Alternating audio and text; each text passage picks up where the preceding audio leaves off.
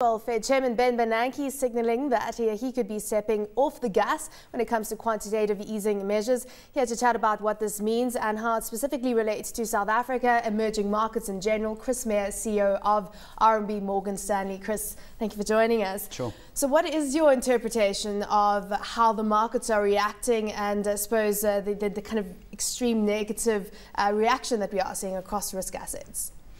Yeah, look, I think the negative reaction is much more in bonds and emerging markets, so we should explore why that might be the case. But, I don't think, my view is Bernanke didn't say anything particularly unusual last night. I think he just reiterated what he had said before, and maybe people were expecting him to say something a bit more reassuring. But I think it's part of his plan. He's trying to get people conditioned for the chance that this Kool-Aid that everyone's been drinking for 5 years is not a never-ending thing. Mm-hmm. Just looking at kind of the issue on the table right now, you've got growth forecasts, you've got unemployment, so the labour issues, and you've also got inflation. And the interpretation that I've seen is that it's not going to be only about the kind of economy sticking to the Fed's growth forecast and also moving towards that 6.5% unemployment rate. It's also about inflation starting to show. So do you see that inflation is also going to be a major factor when it comes to the Fed pulling back from easing?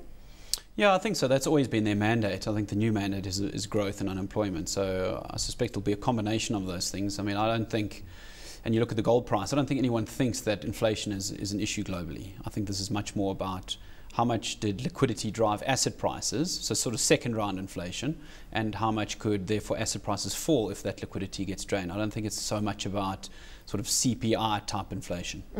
Okay, so let's look at the roadmap that he painted last night, and I'm just trying to put together a few notes just scribbling around here. So the market is reading that he's saying tapering is going to begin September, number one. Number two, they are saying he may halt completely the bond purchases by mid-2014, provided unemployment is down to 7%. By 2015, the first rate increases. Was there anything in there that he painted that was a surprise and that also gives perhaps definite pointers that the market can point to and perhaps explain some of the bloodbath that we're seeing today? Yeah, look, I think I believe you've got a few more guests who can probably dig into the specifics. I'll tell you why I think it's important for South Africa, and I think that's probably what your audience is most interested in is as a country, we import way more than we export. Okay, which means we run this trade deficit. It's a big number. We have to finance it somehow. We either finance it through direct investment, which is long term, and we don't have much of that because we've got specific issues as a country in terms of attracting this money. But what we have had is a lot of bond inflows. Okay, so I think you guys have talked about it. Now the question is, if rates globally start going up, okay, do South African bonds look as attractive as they used to? 2015, people are saying. Yeah, maybe a US bond yielding 3% or 4% is more attractive than a South African bond yielding 7%. Okay, so if those bond inflows reverse, what happens to South Africa? Okay, and the problem with South Africa is that when you look at the foreign ownership of our bond market, in the 10-year bond area, it's as high as 70%, 7-0. Okay, that's way higher than a lot of the other emerging markets. And the second thing, and probably the most important, and the reason why the rand is getting hurt so badly, is when you look at that foreign bond ownership as a percentage of our FX reserves, it's at 100%. Okay, most other markets are significantly lower than that. And so that's the problem with South Africa, is we have this big trade deficit. We have to finance it. If we can't finance it with bond flows, then the only release valve really is the currency.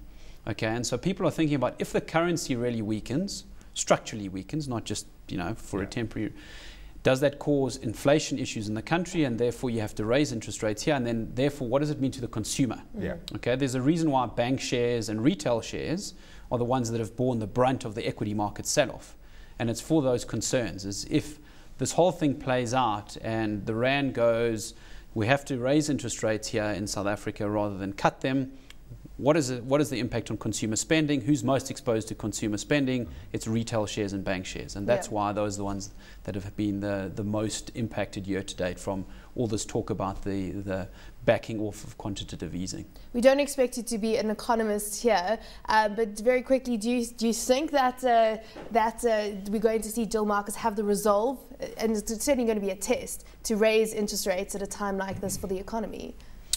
Yeah, I don't think they'll do it. I think we can be a laggard. I don't think we have to lead anything. I think the trouble we're going to have as a market at the moment, and I spend quite a lot of time talking to international investors through the Morgan Stanley relationship that we have, is that generally what you find is in an early part of a sell-off, particularly in what I said with retail shares and bank shares and the bond market, the international investors very bearish South Africa at the moment. So what tends to happen is you get these overshoots in the currency, in the bond market, and in some of these consumer exposed shares. And the local investors that are a significant part of this market tend to wait before they step in. And I think the foreign investors often underestimate how important local investors are as a driver of asset prices in the local market, because they aren't that important in Russia and Turkey and these other markets that they look at. And so I think at some point here, we're going to have a very interesting buying opportunity, I think, in emerging market equities overall.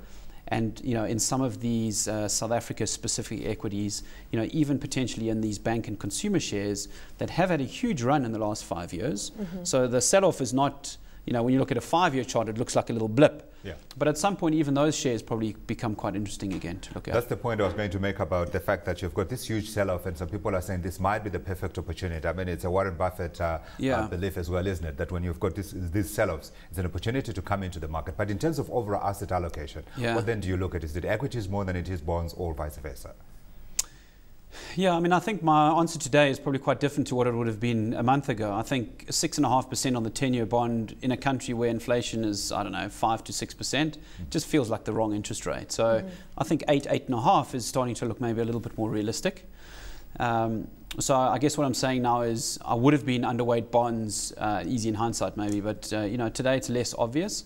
I still like equities. I mean, I think equities, if inflation comes through, equities give you the protection. I don't think the emerging market growth story is over, and that includes South Africa. So I think, equities give you an exposure to that.